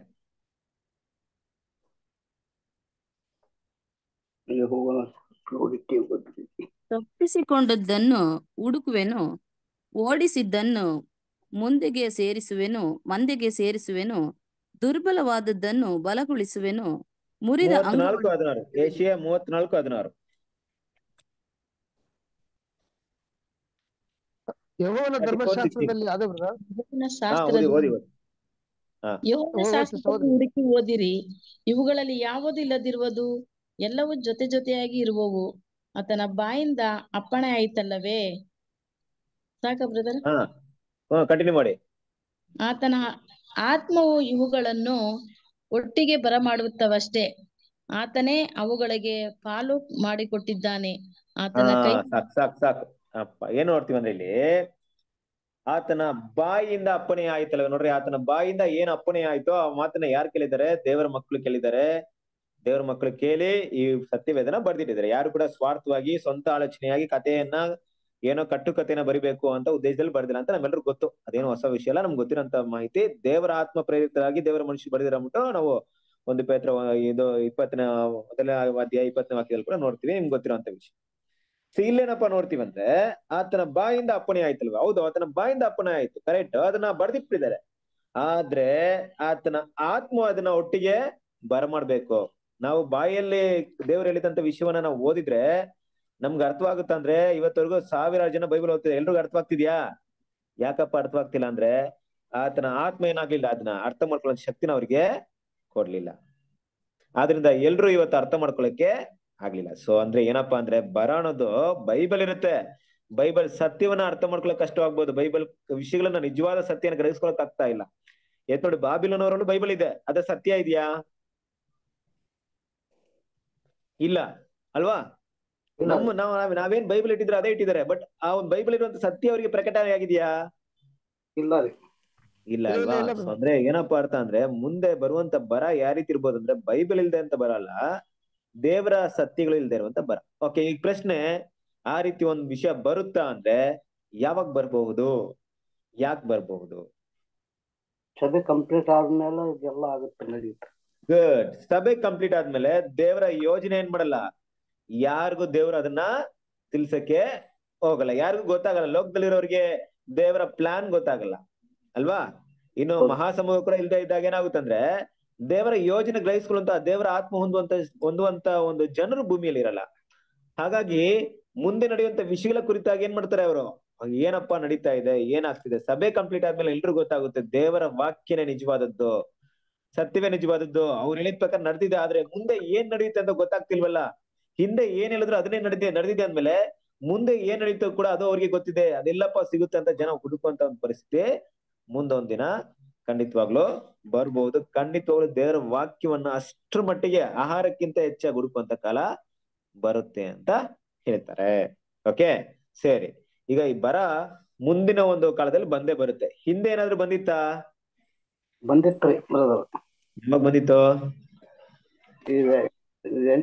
ಕಪಸ್ಥಳ ಹೋದ್ಮೇಲೆ ಬಂದಿತ್ತಲ್ರಿ ಅಂತ್ಯಕ್ರಿಸ್ತ. ಎಷ್ಟೋ ಜನರು ಇದು ಮಾಡ್ಬಿಟ್ರು. ಗುಡ್ ಅಲ್ವಾ? ಕಾಲದಲ್ಲಿ ಬಂದಿದ್ದು. ಯಾರ ಕಾಲದಲ್ಲಿ ಬಂತು? ಇದು ಆಂಟಿಕ್ರಿಸ್ಟ್ ಇವರು ಹೌದು, ಇದ್ರಲ್ಲ. ಆಂಟಿಕ್ರೈಸ್ಟ್ ಪೀರಿಯಡ್ ಬಂತು ಅಲ್ವಾ? Correct, exactly. ಕ್ರಿಸ್ತ ಶಕ 539ರಿಂದ 1790ರವರೆಗೂ 799ರವರೆಗೂ ಈ ಬರ ಆಯ್ತು. ಕ್ರಿಸ್ತ ಶಕ ಹೌದು 539ರಿಂದ 1799ರವರೆಗೂ ಈ ಬರ ಆಯ್ತು. ಕರೆಕ್ಟ್, ನೀವ್ ಹೇಳ್ತಾರ ಪಾಯಿಂಟ್. ಈ ಕ್ರಿಸ್ತ ಶಕ 1000 AD 539 to 1799 ಬೈಬಲ್ ಯಾವ ಪ್ರವಾದನೆ ಸೂಚಿಸ್ತಾ ಇದೆ?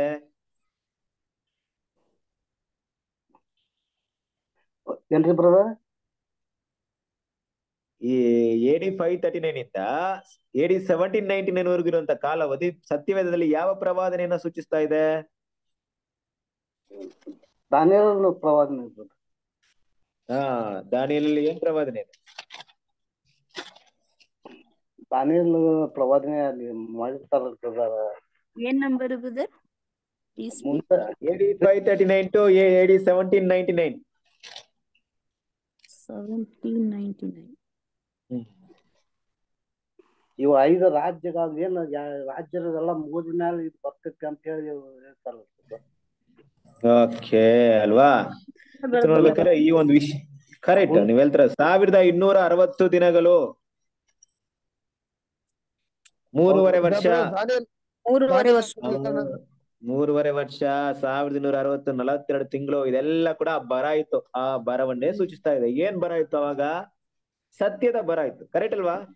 ಹೌದ್ರಿ ಬ್ರದರ್. ಆ ಬರ ಇತ್ತು. ಅದಕ್ಕೆ ನಾವು ಪ್ರಕಟಣೆ 12ನೇ ಅಧ್ಯಾಯದಲ್ಲಿ ನೋಡ್ತೀವಲ್ಲ, 12ನೇ ಅಧ್ಯಾಯ 13ನೇ ವಾಕ್ಯದಲ್ಲಿ ಆ ಸ್ತ್ರೀ ಏನ್ ಮಾಡ್ತಾರೋ ಅಲ್ಲಿಂದ ತಪ್ಸ್ಕೊಳಕ್ಕೆ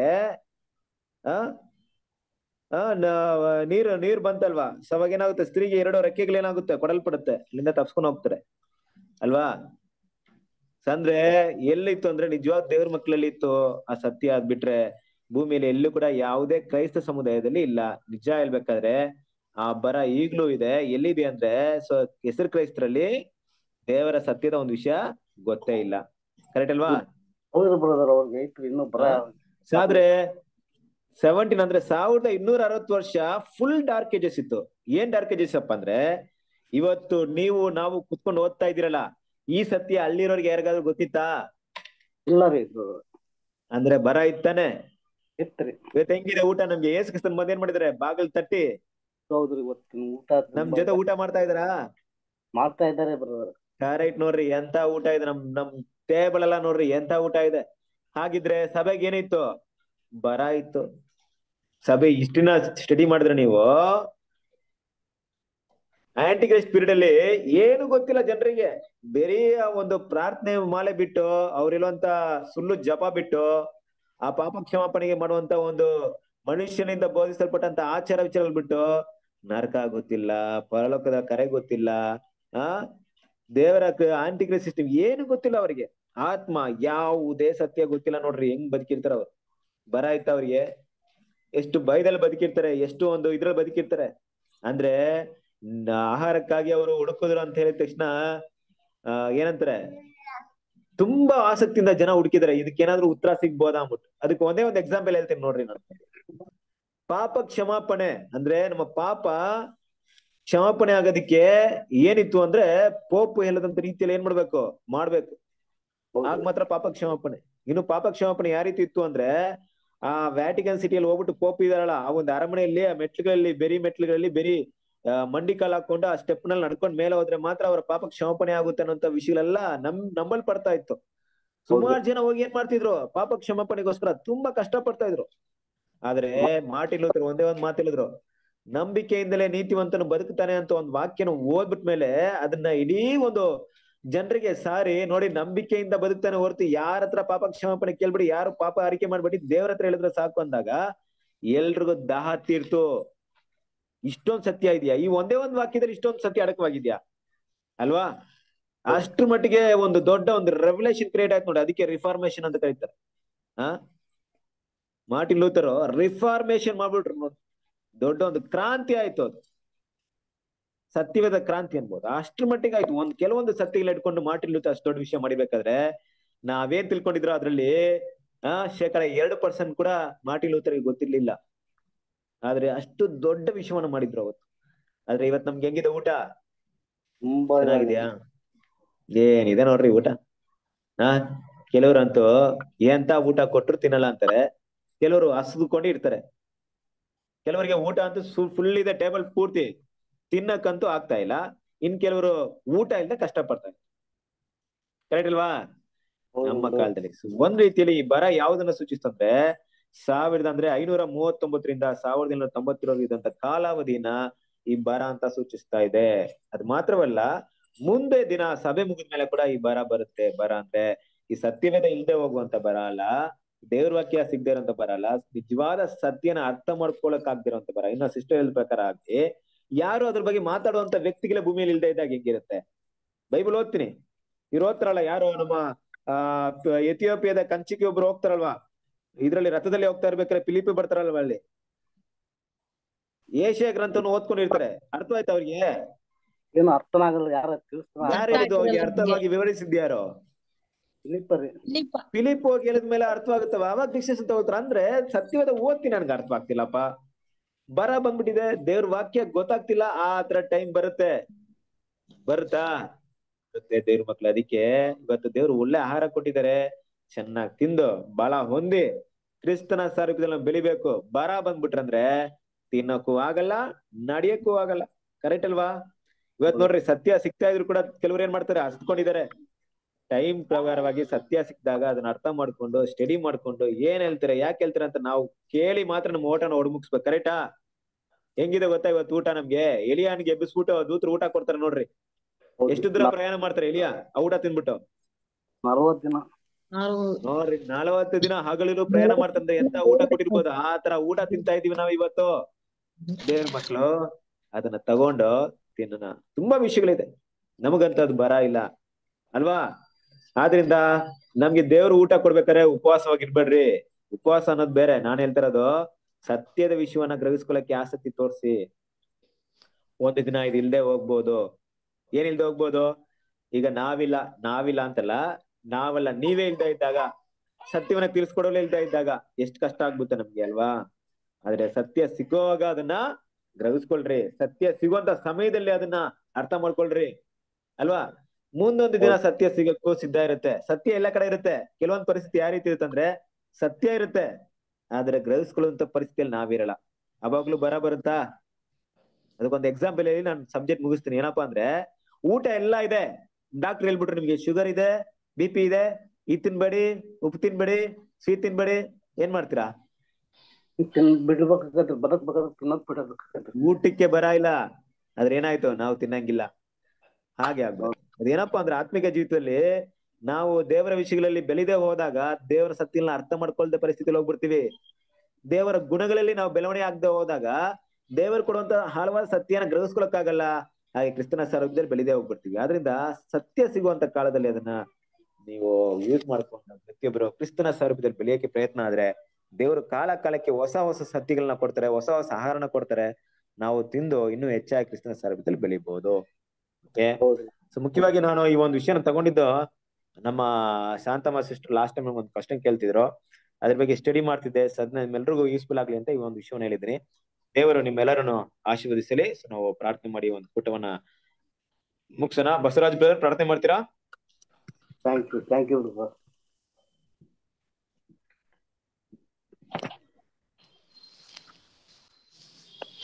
ಬಸವರಾಜ್ ಬ್ರದರ್, ಪ್ರಾರ್ಥನೆ ಮಾಡ್ತೀರಾ?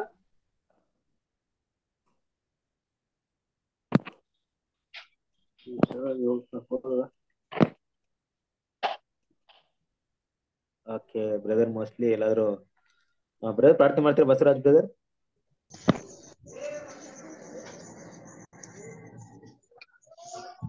ಕೇಳಿಸದ ಬ್ರದರ್? ಕೇಳಿಸ್ತಾ ಇದೆ, ಪ್ರಾರ್ಥನೆ ಮಾಡಿದ್ದೇವೆ. ಸಾರಿ. ಓಕೆ ಬ್ರದರ್, ಎಲ್ಲರ ಕಣ್ಣುಗಳು ಮುಚ್ಕೊಳ್ಳೋಣ.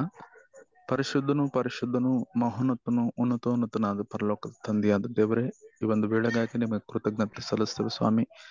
ಅಪ್ಪ ತಂದೆ, ಇದುವರೆಗೂ ನಾವೆಲ್ಲರೂ ಒಟ್ಟಾಗಿ ಕೂಡಿ ಬಂದ ದೇವರೇ, ನಿಮ್ಮ ವಾಕ್ಯವನ್ನು ಧ್ಯಾನಿಸುವಂತೆ ನೀವು ಕರುಣಿಸಿರುವ ಈ ಮಾತೃತ್ವಕ್ಕೆ ಕೃತಜ್ಞತೆ ಸಲ್ಲಿಸ್ತೇವೆ.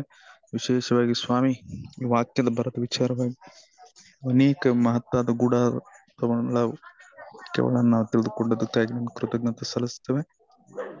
ವಾಕ್ಯನ ಹಂಚಿಕೊಂಡ ಸೋದರನ್ನು ಕೂಡ ಆಶ್ವಾಸಿರಿ. ತಲೆವಾಗಿರೋ ಪ್ರತಿಯೊಬ್ಬರನ್ನು ಆಶ್ವಾಸಿಸಿ ಕೃಪಟ್ಟಿಗೆ ನಡೆಸರೆಂಬುದಾಗಿ ನಮ್ಮ ರಕ್ಷಕನ ಒಡೆಯವನ ಆದಿ ಯೇಸುವಿನ ಹೆಸರಿನಲ್ಲಿ ಪ್ರಾರ್ಥಿಸಿ ಬೇಡಿ ಬಂದಿದ್ದೇವೆ. ಜೀವಳ ಆಮೇನ್. ಥ್ಯಾಂಕ್ ಯು ಎಲ್ಲ ಬ್ರದರ್ ಸಿಸ್ಟರ್ ಎಲ್ಲರಿಗೂ ನಮಸ್ತೆ. ಕ್ರಿಸ್ತನಲ್ಲಿ ಪ್ರೀತಿಯ ಸಹೋದರ ಸಹೋದರಿಯರೇ, ದೇವರು ನಿಮ್ಮೆಲ್ಲರನ್ನು ಆಶೀರ್ವದಿಸಲಿ. Thank you bye. Thank you sister ನಮಸ್ತೆ. ನಮಸ್ತೆ.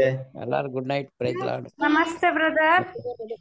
ನಮಸ್ತೆ ಸೆಬಾಸ್ಟಿಯನ್, ನಮಸ್ತೆ ರವಿ ಬ್ರದರ್, ಮೋಹನ್ ಬ್ರದರ್ ನಮಸ್ತೆ. ನಮಸ್ತೆ ಎಲ್ಲ ಬ್ರದರ್ಸ್ ನಮಸ್ತೆ ಬ್ರದರ್. Price lord brother. ನಮಸ್ತೆ ನವೀನ್ ಬ್ರದರ್. ಎಲ್ಲಾರ್ಗು ಪ್ರೈಸ್ ಲಾರ್ಡ್. Price lord. ನಮಸ್ತೆ ನಮಸ್ತೆ ಎಲ್ಲಾರು ಗುಡ್ ನೈಟ್ ಎಲ್ಲಾರಿಗೆ. ಸುವರ್ಣ ಸಿಸ್ಟರ್, ವರಲಕ್ಷ್ಮಿ ಸಿಸ್ಟರ್ ನಮಸ್ತೆ. ಎಲ್ರಿಗೂ ನಮಸ್ತೆ. ನಮಸ್ತೆ. ಕಮಲಮ್ಮ ಸಿಸ್ಟರ್ ನಮಸ್ತೆ. ನಮಸ್ತೆ ನಮಸ್ತೆ. ಯಾರಿಗೆ ಹೆಸರು ಬಿಟ್ಟಿದ್ನೋ ದಯವಿಟ್ಟು ಕ್ಷಮಿಸ್ಕೊಳ್ಳಿ. ಎಲ್ರಿಗೂ ನಮಸ್ತೆ. God bless you all. ನಿಮ್ಮೆಲ್ಲರನ್ನು ಆಶೀರ್ವದಿಸಲಿ. ಬಾಯ್ ಬಾಯ್ ಬಾಯ್ ಬಾಯ್ ಬಾಯ್ ಬ್ರದರ್. ಕಟಿಂಗ್ ತುಂಬಾ ಚೆನ್ನಾಗಿ ಬಾಯ್ ಮಾಡಿ. ಬಾಯ್ ಬಾಯ್.